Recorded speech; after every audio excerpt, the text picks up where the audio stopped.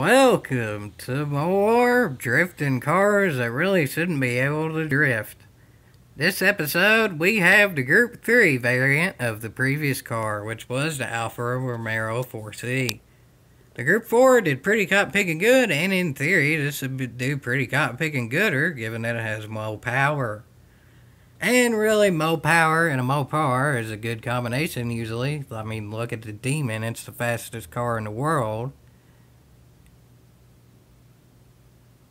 I gave time there for the negative comments with the asterisk and stuff. Yeah, I know. But anyway, here's this car, and let's see if it can drift.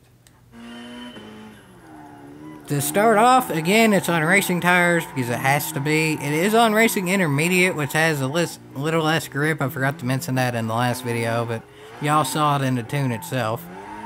And that helps, but it's still, I'd say racing intermediate probably has as much or more grip than sport soft, and it still ain't the easiest to drift. But it does have a whole heck of a heap of power, so it can at least get a drift going pretty caught picking easily. But where it does have a lot of grip, it's hard to keep a drift going. Oddly enough, this car actually doesn't really drift any better than the less powerful variant for whatever reason. I don't really know why. I tested this for longer than any of the other ones so far just because I figured it would drift better, but it sort of kind of didn't. I'm not really sure why that is, but yeah, this actually ain't really all that good of a drift car. It can drift, kinda, sorta, but I wouldn't really recommend it. I haven't tested all that many, but I haven't really found any Group 3 cars that drift all that well yet. In theory, for all the race cars, those would be pretty cotton picking good, given that they have the most power, but they don't really drift all that well.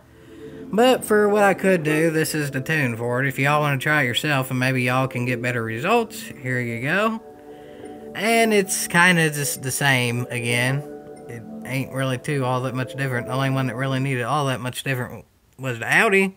The only thing different really about this one is it has 6 for the camber, because 10 was just too much. It would immediately spin out. Downforce, again with the race cars, I'm doing minimum, so it has the least grip possible. For the differential, it's the exact same, and transmission, it's the exact same.